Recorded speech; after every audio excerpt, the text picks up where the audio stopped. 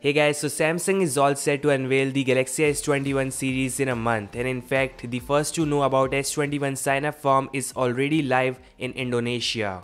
Tagline is an epic galaxy that will change the way you tell stories. Yeah, it doesn't make sense but sounds cool.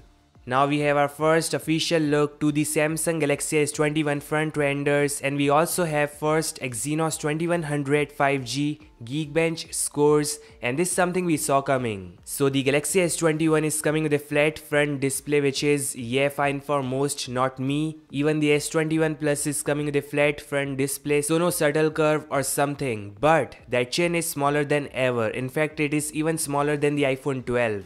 A punch hole selfie shooter on top center, similar size like Galaxy S20. I was expecting a small hole and many were expecting no holes at all, but that's what it is, and not to mention it is a full HD plus panel. Now comes the CPU, which is gonna power the S21 series, if not in all but most markets. The Exynos 2100 5G. Samsung is betting big on this silicon. They have already made some cute teasers about this CPU, so it is definitely something big. Something what Exynos 990 was not in front of Qualcomm's flagship CPU, the 865.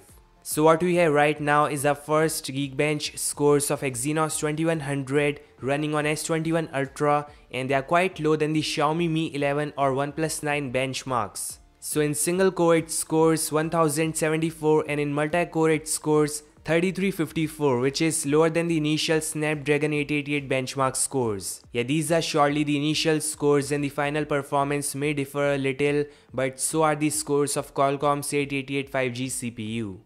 Here are the scores of Exynos 990 on S20 Plus. It's around 800 in single core and 2600 in multi-core. So it is surely a huge jump, but it still won't surpass Qualcomm's latest flagship CPU. And the reason is gonna be Mali GPU versus Adreno GPU plus the enhancement Qualcomm has done.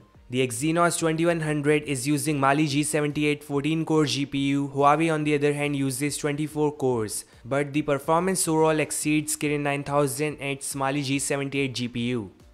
So this is a great news, but we may see some heating issues in there.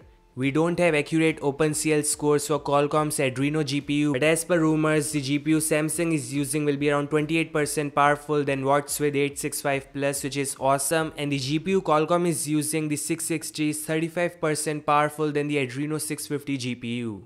This in Samsung's history is gonna be a huge jump. You cannot forget the Exynos 990 performance, and welcome in the real high-end CPU, the Exynos 2100. Yeah, the initial scores are not as good as 888 5G scores, but it's good. Yeah, not like a 1000 multi-core score gap that we saw in the 865 versus Exynos 990 CPU. So great work Samsung. That's all. Thanks so much for watching. I'll meet you guys in the next one. Like, subscribe, and peace out.